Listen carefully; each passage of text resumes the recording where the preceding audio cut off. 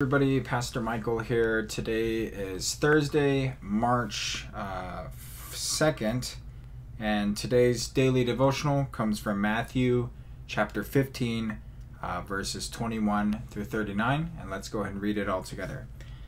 And Jesus went away from there and withdrew to the district of Tyre and Sidon.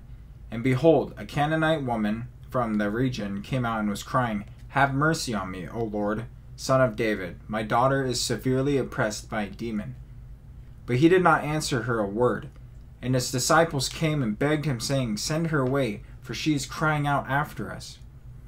He answered, "I was only sent to the lost sheep of the house of Israel." But she came and knelt before him, saying, "Lord, help me." And he answered, "Is it not right to take the children's bread and throw it to the dogs?" She said, "Yes, Lord, yet even the dogs eat the crumbs that fall from the master's table." Then Jesus answered her, "O woman, great is your faith. Be it done for as you desire." And her daughter was healed instantly. Jesus went on from there and walked beside the Sea of Galilee, and he went up to the mountain and sat there. And great crowds came to him, bringing them with the lame, the blind, the crippled, the mute, and many others. And they put him at his feet, and he healed them. So that the crowd wondered when they saw the mute speaking, the crippled healthy, the lame walking, and the blind seeing, and they glorified the God of Israel. Then Jesus called his disciples and said, "I have compassion on the crowd, because they have been with me now for 3 days, and have nothing to eat. And I am unwilling to send them away hungry, lest they faint on their way." And the disciples said to him, "Where are we going to get enough bread in such a desolate place to feed so great a crowd?" And Jesus said to them, "How many loaves do you have?" They said, 7, and a few small fish. And directing the crowd to sit down on the ground, he took the 7 loaves and the fish, and having given thanks, he broke them and gave them to the disciples, and the disciples gave them to the crowds. And they all ate and were satisfied, and they took up the 7 baskets full of broken pieces left over. Those who ate were 4,000 men, besides women and children. After sending away the crowds, he got into the boat and went to the region of Magadan. So, when I read both of these texts, 2 things come to my mind, and we're gonna kind of work backwards here. We're going to start with the disciples and we'll work our way back.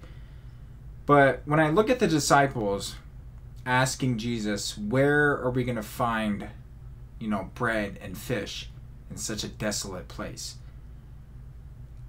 I think, and I can't help but to realize, they have limitations on God. They only see what's in front of them, and they can't figure out the solution. Men have limitations. God doesn't. And when the disciples were thinking of how they were going to feed the people in such a place that had no food,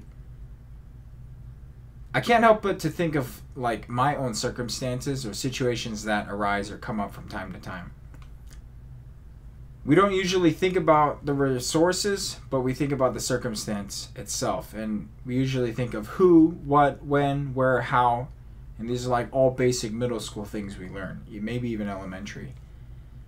And we begin to question, I think, what God is capable of, especially when I look at this text here today. A couple of weeks back, I gave a Sunday message to the youth group about the story of Paul and Silas, and how they were going to the place of prayer, and they casted out a spirit in a girl who could predict the future. And what happens next is they end up getting thrown, they get beaten and flogged in the marketplace, and then they get thrown in jail. But despite that circumstance they were in, they didn't question, "Oh, how are we going to get out?" They didn't ask, "Why are we here?" In the moment, they simply prayed and they worshiped God. So when I think about Paul and Silas, they didn't place limitations on God. And what ended up happening after that? The jail doors flew open, and there was a conversation between the jailer and Paul. And, the jailer comes to know Christ, comes to know the Lord through the events. But Paul and Silas, not once did they complain or did they put limitations on God. But when I look at the disciples, I feel like in this moment, and here's the funny thing, they are the closest people to Jesus, yet so far away. They are the people who are devoted to following Jesus, and yet they're so far away. Obviously, it's hard to do the math with 7 loaves, and a few pieces of fish to feed 4,000 men. But not only the men, but the women and children too. And obviously, I can't think about that. But that miracle happened, and it was possible. Jesus did it. We can't limit God on his capabilities and what he's able to do. And we can't begin to comprehend what he's able to do. So that's the first part, limitations. Now, we're going to work backwards. And when we look at the beginning of the text, we notice that there's a woman who has a daughter who's being severely oppressed by a demon. And then we look at a lot of the crowd who is blind, mute, they have all sort of sickness, physical disabilities, and yet they follow Jesus to be healed. And the lady begs Jesus to heal her daughter. One thing that I see in common with all of these people is they were not like the disciples. They weren't the closest to Jesus. They weren't walking with him side by side, enjoying all these grand adventures with Jesus. They were people who were desperate. And in the time that they needed, and in the time that they spent trying to get closer to Jesus, what ended up happening? They came to Jesus. The lady came to Jesus, bowed down, begged on her knees, and asked, Lord, heal my daughter. And what does Jesus say? Your faith is great. Do so what must be done. And through that, her daughter was saved. And with the people following Jesus for, 3 days, you got to imagine it's a whole crowd. And I want to kind of compare it to like the Asbury revival that's going on right now. People are waiting hours and hours to go to a place of revival, to pray to Jesus, to get healed, And one thing I notice about that, and I'm going to close here with this, they're making room in their heart in order for Jesus to work. They're making time in order for Jesus to work. And I feel like that's the point the disciples were missing. They're witnessing all of this firsthand, and yet they can't comprehend in their minds what's going on. And I just want to ask you guys a few things as I close today's devotional. Are there some things that we're having trouble trusting God? Are there things that we are having trouble opening our heart to allow God to work in our lives? And I think it is important, I'm not saying go fly all the way to, Asbury College and, wait 7 hours to, pray in a church. But what I'm asking is just through our everyday lives, what's stopping us from trusting Jesus? What's stopping us from going to Jesus in desperation and asking, Lord, I need healing. Lord, I ask that you give me strength, or whatever it is you may be going through. What's stopping us from fully trusting God?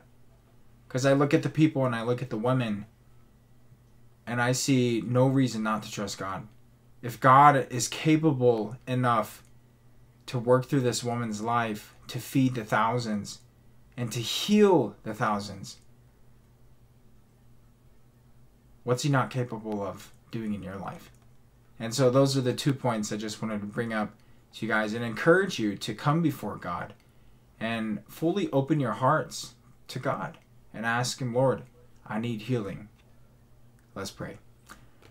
Gracious Heavenly Father, we thank you, Lord, just for this day you've given us. And Lord, as we just study just the small text in Matthew about a woman who daughter has been oppressed by a demon, and you feeding and healing the thousands that were following you. Lord, we see your love and we see your compassion, and we see that you care for them, God, and we see that you're working in their lives. But that's only because you opened, or it's only because they opened their hearts to allow you to work in their lives.